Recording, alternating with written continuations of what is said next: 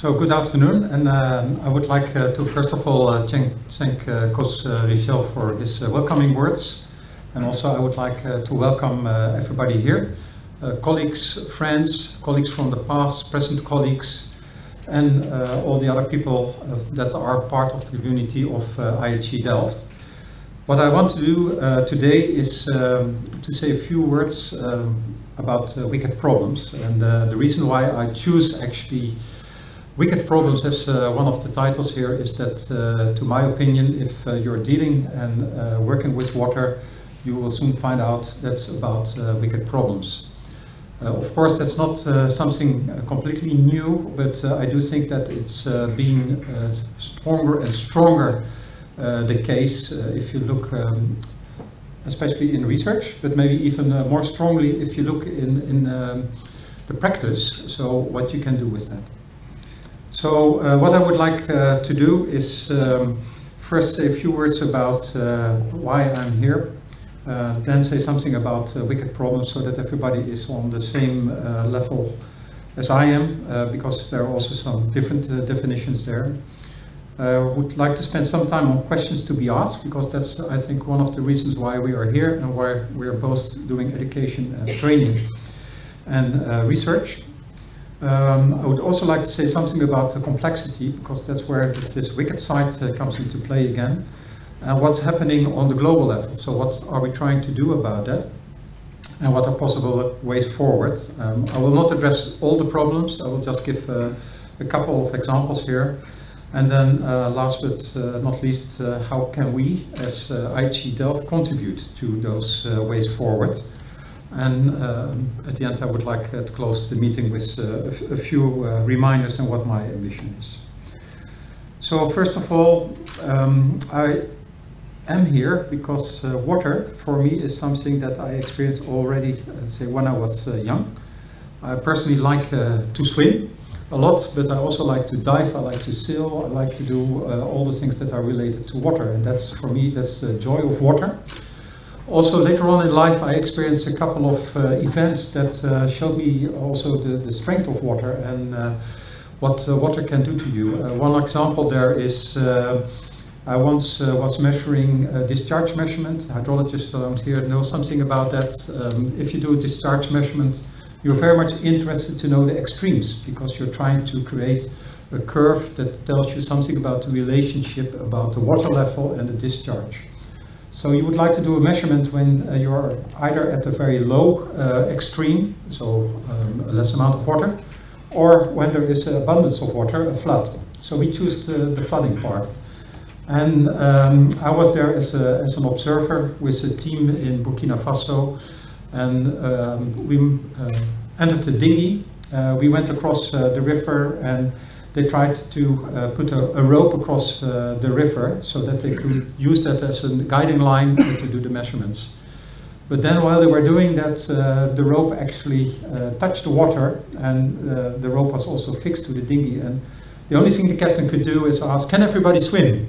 And within 3 seconds the boat was underwater. Luckily everybody could swim, so at the end you were standing on the side of the river, barefooted, on the wrong side of course, car was on the other side. And that was one of the ways how I found out what water can also mean. But another one was working in Siberia in the winter and driving on a 2-lane road over the frozen river, where it showed the strength of water and what it can carry.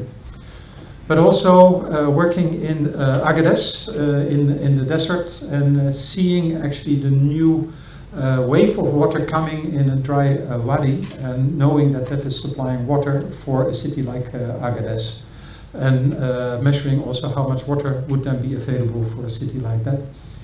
And then coming in a village after a very long drive through the desert and getting your first glass or a calabash of water, sometimes with some lemon in there, showing you the joy of water or the delight of water when you get something to drink. So for me, all those reasons were things why I thought it was important to work on water. And I think what happened then is that later on in my life I started also to see and experience what was happening around us when we were trying to solve problems in different areas. And then it was about engaging with people, talking with people, learning what the problem is, but also learning from them where solutions are and what you can do about it and what steps you can take or should not take. But also sometimes you had to draw a conclusion that that was not the right way forward and something was completely blocked and you had to approach it from a different way. So that, I think, was the trigger for me also a little bit to talk about wicked problems. And what you see here on the screen is actually one representation of a wicked problem, but what it shows is actually that a wicked problem has no clear definition of the problem. The problem can change while you're working on it. Also, there are no clear solutions. It can be that one solution may solve a part of the problem, but it may enhance the problems that are related to another part, to the same system or the same society. So sometimes you have to look at a wicked problem knowing that you will not find one single answer, that you will not find one single method that can help you to research the problem, but you have to approach it from different sides. And that's also, it makes it difficult, but I think it also makes it very interesting on what you can do and what you want to learn from such a problem. Then related to those wicked problems, there are a number of questions that you can ask yourself. So one of those questions is, when does a flood become a nuisance? So for example, I don't know if you experienced that this morning already, but walking to your car from your house is, if you are walking over the street, do you get wet feet? Is that a cause for you to go to your water manager and say, hey, I'm getting wet feet, do something about the flood? Or is that when the water is knee deep, or when the water is hip deep? That's almost the point when children are not able to cross or stand in water anymore. So then life becomes threatening. Is that the point where you would like to take action? Another one is water scarcity. And water scarcity is often about dealing with water availability, knowing how much water is there, but very much also about knowing what the water demand is. Knowing how you can allocate water and where in time should you do that, and also at what place should you have most water available. So what are the critical moments in time and space of the water demand and water availability? And related to that, is climate change playing a role in there? Is climate change causing a shift in timing or a shift in the location of where water is available, but also where the need of water is? Related to those questions are things like, what are our windows of opportunities? How and when do we have enough information to take a decision, to set our priorities? How much information do we need? Different perspectives come into play, and how can we bring them together? So how can we enable prioritization of actions? And what about equity? Is migration driven by equity imbalance? Is it related to water? Of course, in most cases not directly, but very often indirectly, you could see that there is a connection to water availability and migration. But related questions, I think, that are also related to development. And there you come into questions like, are smallholder farmers looking towards a sustainable and acceptable level of quality of life?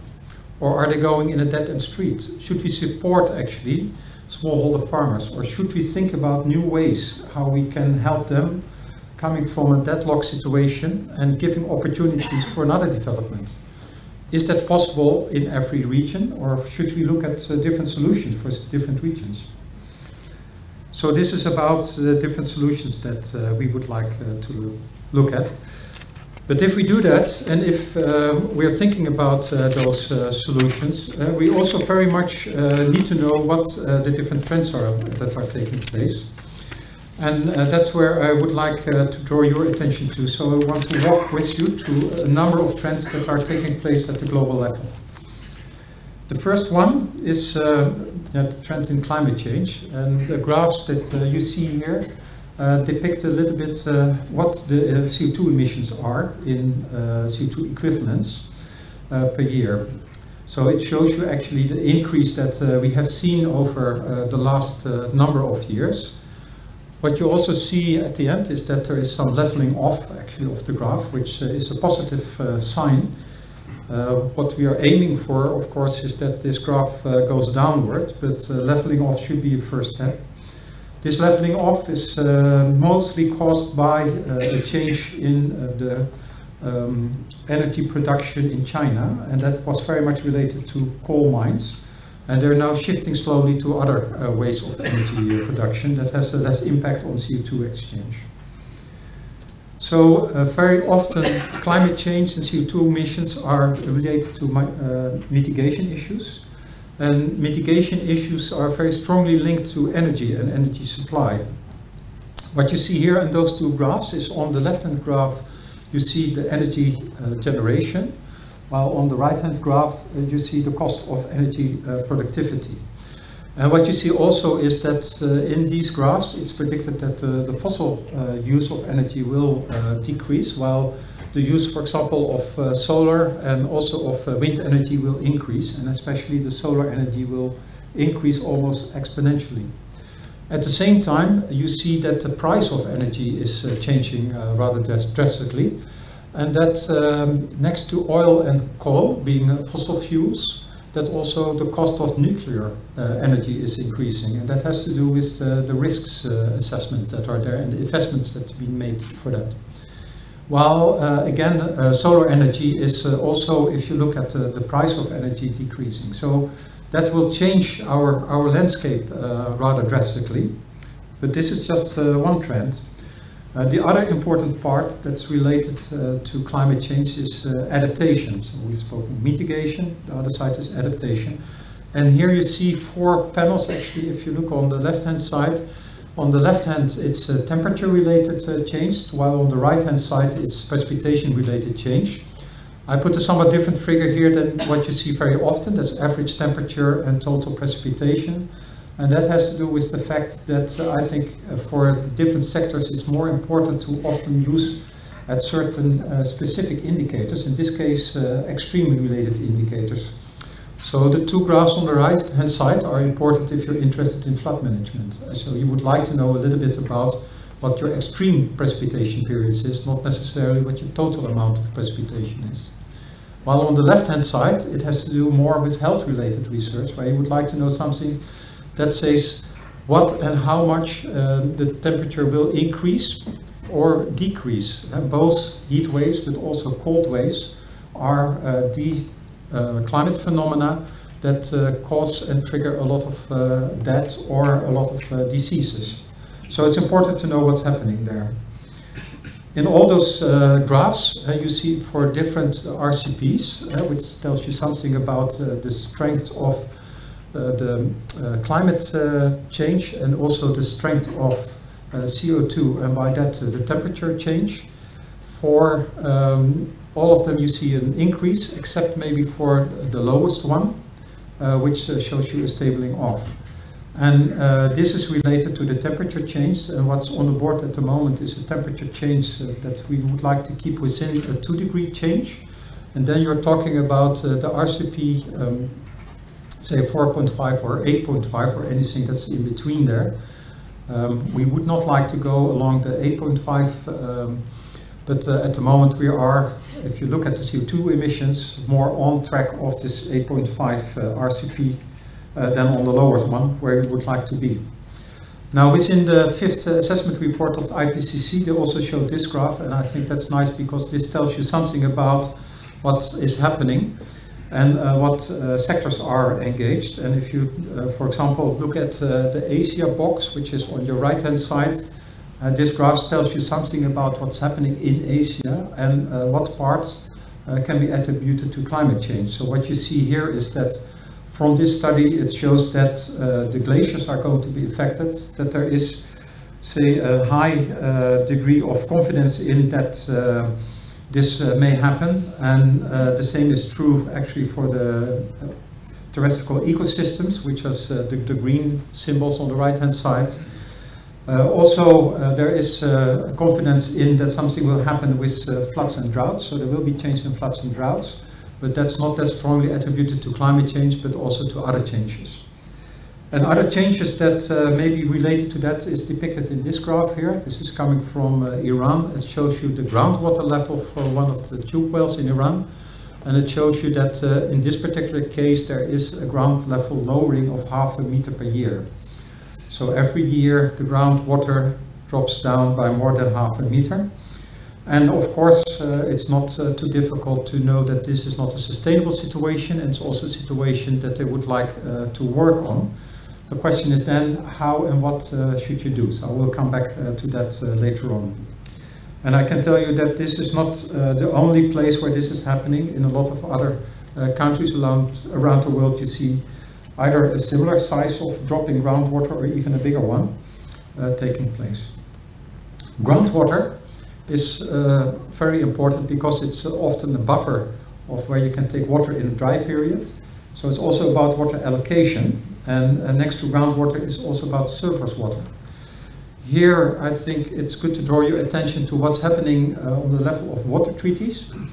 Water treaties are on the table already for some time, but if you look at say the database that is there from water treaties, you will see that most of the water treaties are from before the 1970s. Of course, there are still a number of them on the board that are being negotiated.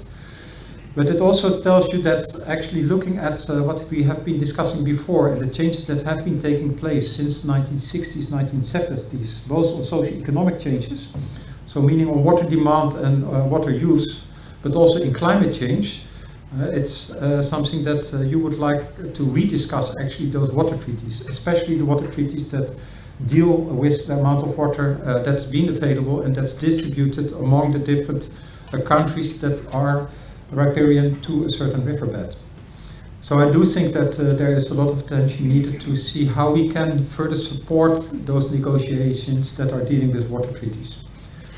Again, I think often with water treaties you think about transboundary issues for different countries and different nations, but I do think it also starts at a much lower level. So it's also between farmers, it's in villages, it's also at district level or province level. So very often what you see is that as soon as the administrative boundary is not coinciding with a natural boundary, being a catchment boundary, it's already important to start thinking about how you can distribute the water in there. And you know that those discussions will not be very easy. Related to this trend, what I just described is also urbanization. And here's a graph, and the red line shows you where we are at the moment, more or less. So you can see for the different continents what's happening there, but at the global level, we also see that globalization or urbanization is for more than 50% of the people living in urban areas at the moment, and that will increase to approximately more than 65% globally. Of course, in some continents we are already past that stage. There are a much higher density in city areas. Related to this trend is the population density trend. You also have a trend in social media. One of them is by smartphones. This graph shows you a little bit, say, the expected increase in the use of smartphones. Now, I'm not an expert in that field, but I do think that in the social media there will be other developments also taking place. But what you can account on, I think, is that the interactions that we have and the communication that we have and the speed of communication that we have will only increase in the coming years. So that means that we should look at what that would mean then also for our water-related issues and the problems that that may refer to. So one other thing I would like to say about this trend, and just as a flow of thinking about that, related also to transboundary issues and the smaller scale one, is that if you have those changes taking place and you're talking about water conflicts at a certain level, it's also good to think about what consequences that may have or what impact that may have. And one of them is about migration. And I think that if you look at migration and you look at literature, of course, the influx of refugees into Europe is an important one. Related to that, some mentioning about climate change as being one of the drivers of this migration level that started. I think that deserves more research, and I do think that it would also be very good and interesting to know where and when it starts, at what level does it start. And I think that for that reason you need to go to this much lower, much more detailed level, where you would like to know what is happening there and why people are being pushed, but also how people are being pulled away. Now the push side, for a part, I think water, and also water availability is a reason that it may push people away, and you could think about a drought, but you could also think about a flood. On the pull side, it's also about people knowing and hearing about what possibilities there are in cities, and there I think social media are playing a role in letting people know what to do or where to go for if they want to look for a new and a better situation for them. So I do think that these are just two that I'm mentioning. There are many more push and pull factors. Also family is of course a very important role in the pull part. But I do think that's important to think about, and I do think that it's important to also look from the water side how and what we can contribute into that research. If I go a little bit deeper into complexity of certain problems, I would like to say a few words about water scarcity. One reason for that is that my research site, what I'm still doing at the VU University in Amsterdam, is very much related to climate and water, and then looking at dry extremes. So that's why I take this sample, because it relates also to my personal work here. But first of all, about water scarcity. Definition of water scarcity is the lack of sufficient available water resources to meet water needs in a region. And at the moment, say approximately 3 billion people are affected around the world, and we do think that that will increase, say in the coming decades, to more than half of the world being affected by water-stressed situations or water scarcity situations. This doesn't mean that they are affected the year through, but the definition used here is that they are affected at least once a month in the year by a lack of water. Now, when do you have a lack of water? And there, water scarcity may divide it into two main mechanisms there. First one being the physical water scarcity mechanism, and the second one being more economic water scarcity. And especially with the later one, I think perceptions and perspectives are playing a big role, and that's why you have this nice drawing here, and I'm not sure if your neighbor counts the same number of sticks as your neighbor on your left-hand side and right-hand side, but there are some nice pictures like this where you can have completely different view on a two-dimensional picture, let alone problems that we are facing in the water sector, where you're talking about many more dimensions than two. So water scarcity, and what is the definition of a water drought? What you see in this drawing is on the left-hand side you see the physical water scarcity, and on the right-hand side you see the economic water scarcity or the social water scarcity. Now with the physical water scarcity it starts with rain, but it's not only about rain, and with rain you can talk about the meteorological drought, but it's also about how much water is being used by plants. So it's about the water demand, and that enters the equation one side directly. So then you're talking about soil evaporation, but also indirectly, and then it comes through the plants, and it comes to the surface water deficit, where you may have evaporation playing an important role and being governed by the surface water or groundwater deficit to know how much will evaporate. What's important in there as well is how much water is stored. So the storage of water will play a big role about the amount of water that will evaporate, but also amount of water that will be available. Together with the storage of water and the groundwater deficit, as well as the soil water deficit and the surface water deficit, you know what water may be used by human mankind.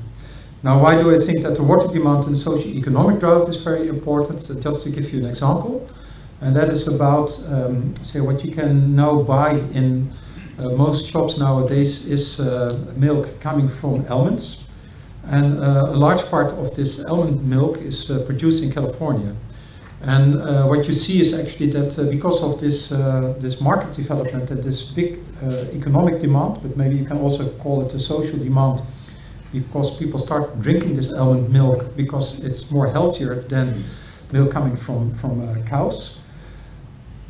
That demand actually increased the need for water and the use of water in California to irrigate almond trees and to increase production there. So this economic or social demand actually triggered different water use in a different continent, and by that it also triggered, say, partly the drought that was experienced in California in the last number of years. Luckily, the last year they had more rain, so they partly overcame this problem, but it's still an issue that's on the table there, and where they're thinking about, okay, how can you regulate water and can distribute water availability. Another example I want to show you here is coming from South Asia, and that's about, say, the amount of water that's needed actually for crop production in South Asia. What you see in this graph actually is depicted for the different colors. You see different crops that are there, but what you also see is the year. So it's going actually from January to December, from left to right, and you see that depending on the time of year, the crop needs a different amount of water. And what is important here is that if you look, for example, at the summer period, so that's in this case for the months April and May, then you primarily need water for sugarcane growth. And this water, because during this period there is no or almost no rain, you need groundwater or surface water storage to extract that water.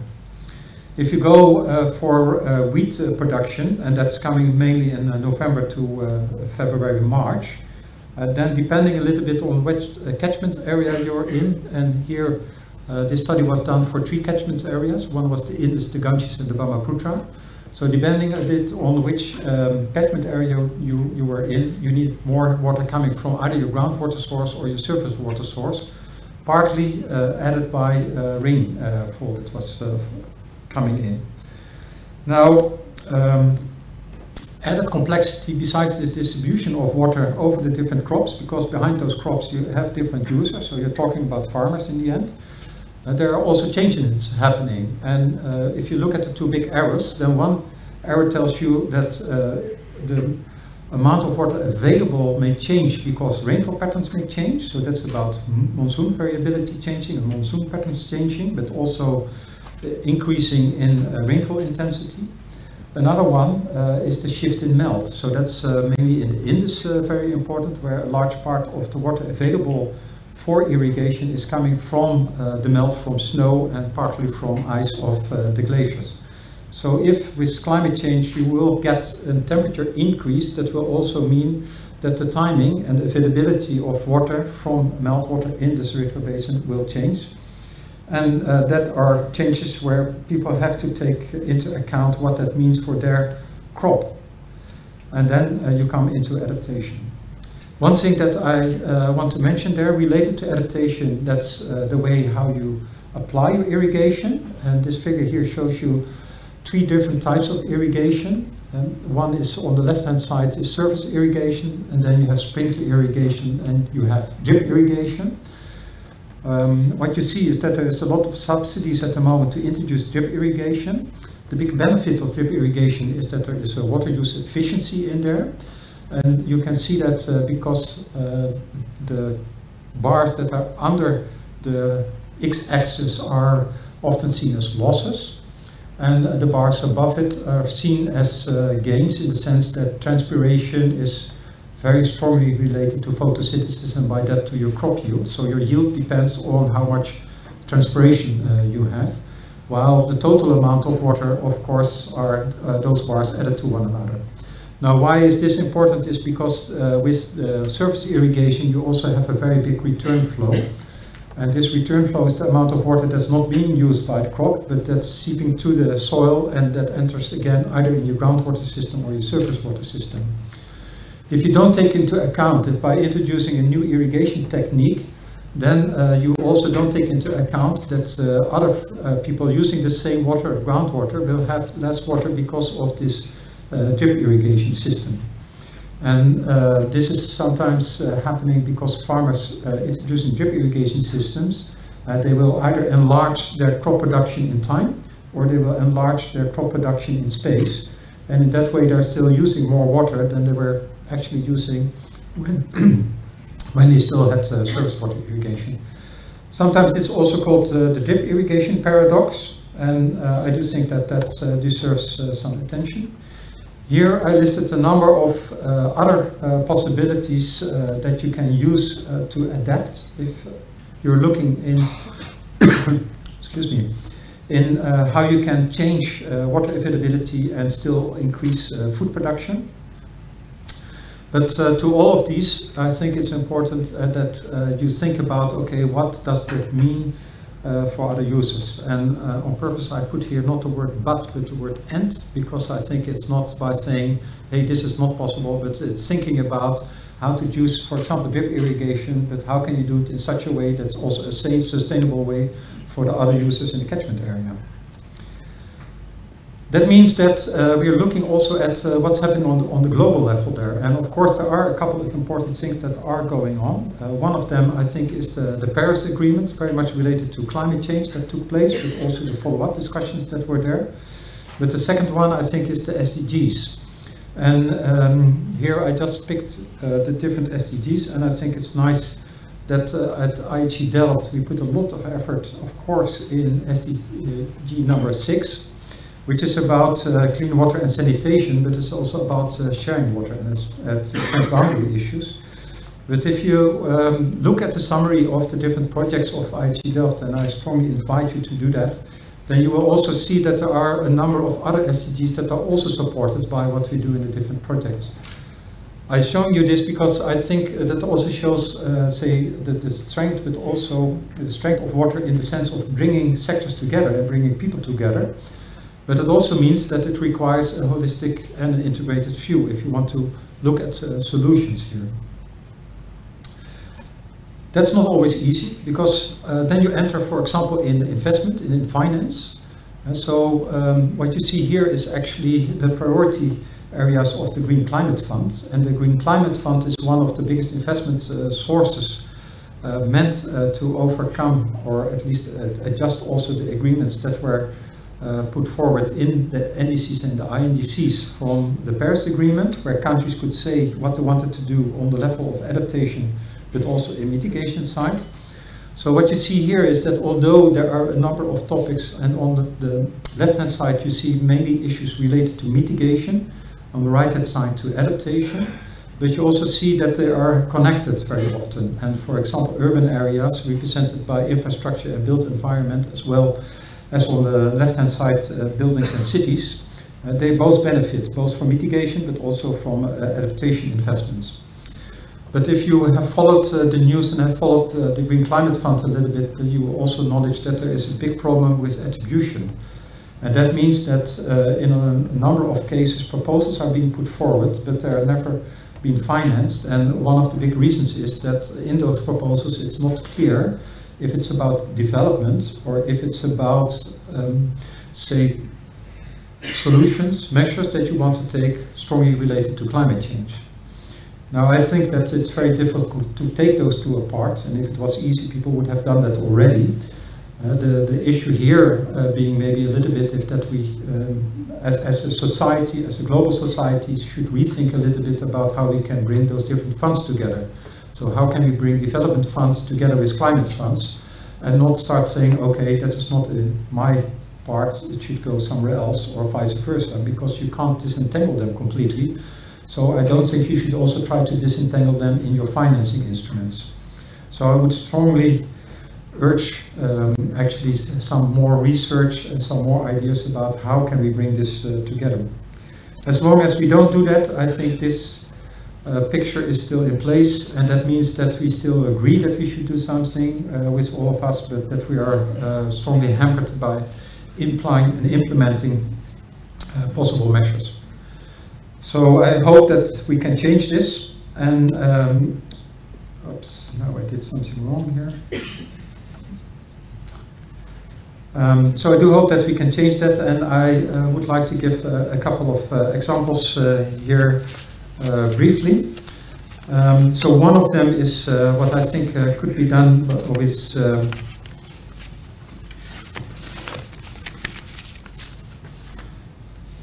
say, distributed decentralized systems, and I think that's something that is interesting, because I do think that one reason is to do that with water treatment.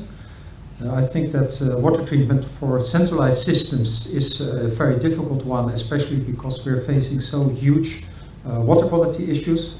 While if you would go for decentralized systems, you could approach the problem a little bit more specific for a specific contaminant that you could have in the water. But another important one is that you see in energy production, a lot of the renewable energies is also related to distributed systems. And nice examples there, I think, are also taking place where you see the development of mini grids. And I think also from water treatment side, you can also generate energy, but also in some cases you need energy. So bringing those two together, I think, would be a nice way forward. It could also mean that you could have a possibility where you create a real change in the agricultural sector by making a farmer an energy producer instead of a food producer, or maybe a combined producer. And there I think there are some nice developments also coming from the Netherlands, where you look at greenhouses where you can have both energy production as well as food production. But I also think the combination between water treatment plants and where you look at the resources and the nutrients that come free from, let's say, the residues of the water treatment plants can be used in agriculture again. So I do think that you can reinforce and strengthen those combinations. If you would do something like that, it would also mean that you could reduce transportation costs. And it could also mean that you can reduce investment costs, because you don't have to invest on a very expensive centralized transportation systems for energy, but also for road transportation and also for all other goods transportation, water being one of them. If you would do that, maybe you could also decrease the losses by increasing the lifetime of the product. This could mean that you're looking at ways how you can maybe process certain goods at the location, because you now have energy available there, but you also have the goods available there. And if you would then, say, start up a factory that processes your goods, you can process them in such a way that the lifetime of such a product may be longer than it used to be. Also, if you would do that, you could most likely extract a large part of the water, so you can recycle the water in the place there. So you're not transporting water, but you're transporting a higher quality good, and by that maybe you can also increase the income of the farmers, and with that you get back to the thing that I found important as well. Can we know, or can we say something about, and can we do something about migration, and can we reduce conflicts? So I think possibilities are there. I think it needs and requires actually innovations. It also requires that we look at problems something in a somewhat different way, but it also means that we need to be able to convince people that they can do things in a different way, still having a good quality of life, and still being able to live in a way that they would like to live. Another development I see taking place has to do with research. And what I put on the graph here is the TRL levels from 1 to 9. Everybody ever been engaged in an Horizon 2020 project knows this one, because this is one of the requests that they will do.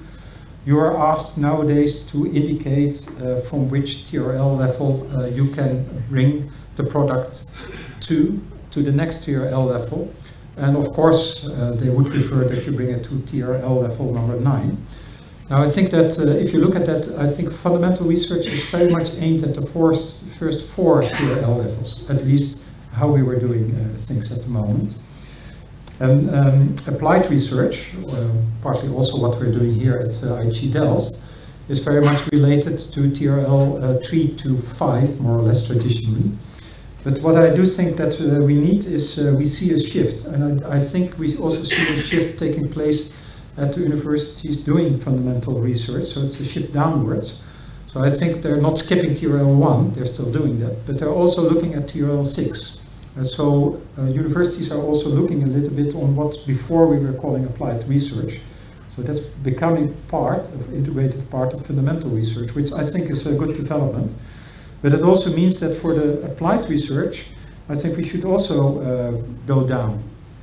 And I do think that there is a need that we also look at the other TRL levels as a research institute and also as a research entity, and that we look at how we can bring certain new innovations into the market. And I think especially if you look at the later TRL levels, there for me is this wicked part coming into play again, because at that point in time you have to deal very much with different stakeholders and with different perceptions as well as different solutions.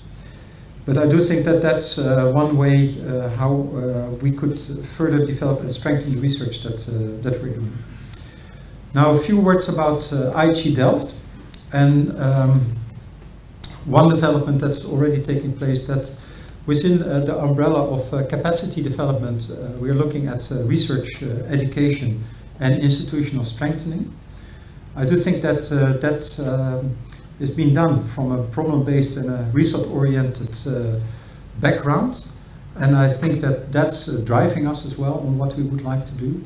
What I think that's needed if you want to do that is a flexible structure, and I think that flexibility that should come in the whole building that we have over there, and I think that that's one way or one of the things that I would like to put emphasis upon in say the coming time on how can we do that. And I would like to just spend a few words on a couple of issues that I would like to mention. Now, first of all, about education, and there are a number of developments that are taking place, so I'm not saying things that are completely new here, but one of them is that I think that if you look at the education and training that's being given in some of the countries that are also our partner countries there, then what you see actually a very good development of the education and training that's given in the country itself. And so I do see students coming from countries like China, but also India, Iran, that are students that have a real good level of training and education. Often I think it's still a little bit on the traditional way on how education and training was given, but still I think it's at a high level. I think that we should use that, and that means that positions institutes like IHE Delft in a somewhat different position, and I will come back to that in a second. Another development that I see is that in a number of countries you have an increase in income, but also an increase in interest to pay for their own say education. Traditionally, it's changed already partly, but traditionally IHE Delft is also here for developing countries, and it's for the poorest of the poorest.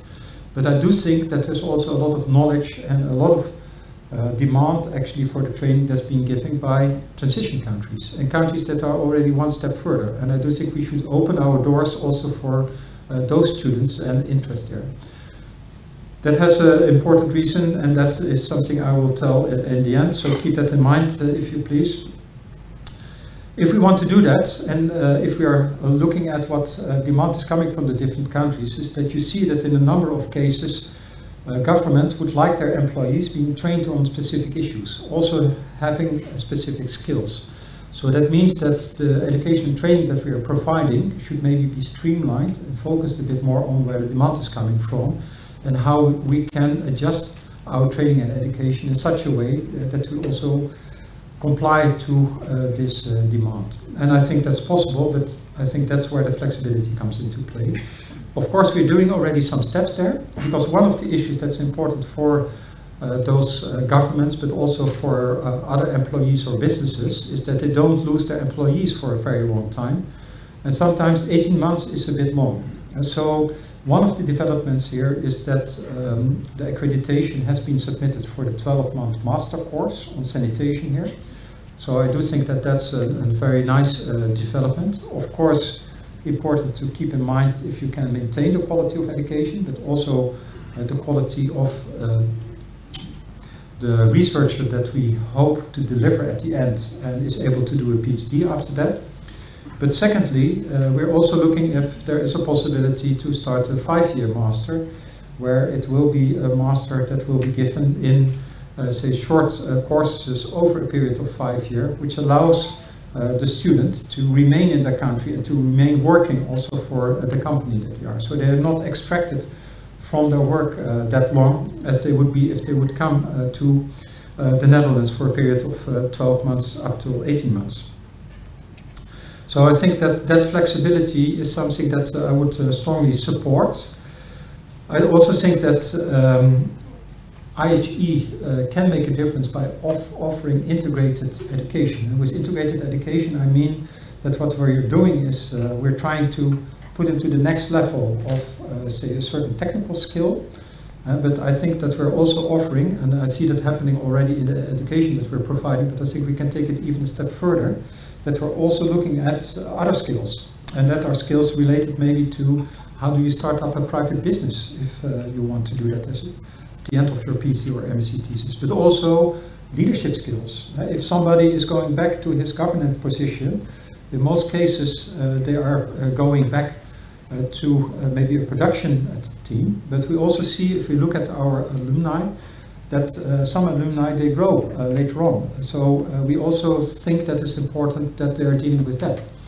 But also from our own experience here in the Netherlands, but also in other countries, more and more of the people engaged in the water sector are also engaged, not only on these technical issues, but are also engaged in these discussions where you have to deal with other water users, where you have to deal with other stakeholders. And for that, I think it's also important that they learn those other skills. And I think that should go across all the different trainings that we're giving. So then a little bit about research. Now, when you leave here, you will get a small booklet. And in the back of the booklet, as an annex, I put an overview of all running PhD research that has been done at IHE or in collaboration with IHE. And I would like to invite you to have a look at it, because if you have a look at it, I think there are now roughly 140 PhD students that are active here at the Institute. You will also see the diversity in the different research that are done there. And this diversity is not only on the different things, by the way, they're all related to water, but they go actually from bacteria towards the global scale. And so all skills are there. I think they go from really very strong technical topics to real social topics. I think we can add some topics there, but I also think that it shows a little bit the brains and the interest and the research that's available within the Institute. And I do think we should use our PhD students and our PhD research a little bit better maybe than we're doing at the moment. So looking at the valorization of the research done by our PhD community, I think that would be something that at least would please me a lot, and I would really like to contribute to that part. So I do think that this integration is also important. So that means that I think a number of the PhD students, or maybe even most PhD students, they are walking a very lonely road, and that's part of doing a PhD degree. But I do think that as IHE Delft, we should also try to assure that we make some integration there, and that we engage them with other colleagues that are dealing with topics that are connected to that, and that we assure that they know from one another and they learn also from one another what is there. So I was very happy that at the beginning of the week, for 2 days, we had the PhD meetings happening here, where they shared their knowledge not only with their counterparts, but also with the staff here. So I do hope that that will continue happening. The third pillar here is institutional strengthening. And I think there I would like to go a little bit more about cross-sectoral integration. And that means that I do think that as IHE Delft, we should also try to engage with our partners being in countries mostly outside of Europe, that it should be about how can we bring people from the Ministry of Water Resources together with the Ministry of Agriculture. But it's also about if one of our colleagues who is an expert, for example, in water treatment, goes to a certain place, that he keeps in the back of his mind that there are also colleagues who know a lot about what happens with the water demand, for example, for agriculture. And how can you now bring it together? Sometimes we call this circular economy, but I do think there are possibilities to see not only how we bring people together outside of Europe, but also how we can, within the Institute, bring people together to work together on those related issues. So what I think in all that, I do think that we can't do that alone. So I think that important here is also the collaboration with other institutions. So that's another thing that I think should be strengthened further, and that is that we have to look and have to see how we can find a strong collaboration, I think also with the different universities here in the Netherlands, because I think that we already have this network here, also with a number of professors have a professorship at different universities in the Netherlands. But I think we can use that a bit more, and we can push it a bit and see how, for example, together we can address the topics that are coming from the Dutch scientific agenda, and how together we can bring that a step forward. But also maybe in different proposals coming from Horizon 2020 research agenda. I think that's an interesting one to see what can be done there. And I think that if we do that for an institute at IHE Delft, it's also about how we can collaborate with institutions outside of Europe. And there are some examples there. I will just name one development there, and that is happening in India at the moment. Can we start up, say, a new education and research site together with people from private companies in India, but also related to different universities in India? And how can we do that? How can we make this step? So I think that's a path that we would like to walk in the future. And I think it's an interesting one to go forward. One of the things is, for me, that also creates flexibility in our financial resources that we have, in the sense that next to having, say, very much appreciated resources coming from the Ministry of Foreign Affairs and, of course, the Ministry of Science and Education, I do think that we also need to look at if we can come up with other possible ways of funding the activities that we're doing. So with that, I would like to say that I do think that there is no single answer. I think there's also no single answer on how we walk the path towards the future. So I'm very much in favor in doing that in a way where we're developing scenarios and look at how we can choose from the different steps that we take, but fit in different scenarios that also describe different futures for us. I think that is also related to what is coming from the definition of wicked problems, and that is very strongly related to people. And so I do think that one of the most important parts is that you do that together. And with together, I mean, say, all the people within the institute, supporting staff, academic staff, and that you want to walk this path with all those people there. And I do hope that we can do that also with the people that we are collaborating with in a large entity, either here in the Netherlands or outside of the Netherlands. So maybe with that, one thing, and my last slide here, is my ambition is actually to reinforce the IHE Delft's position, which I think is already a very strong one, a globally strong one, as a leading institute for future water leaders in a broad sense. With that, I would like to thank you for your attention, and I would also very much like to invite you for a reception downstairs. So thank you very much.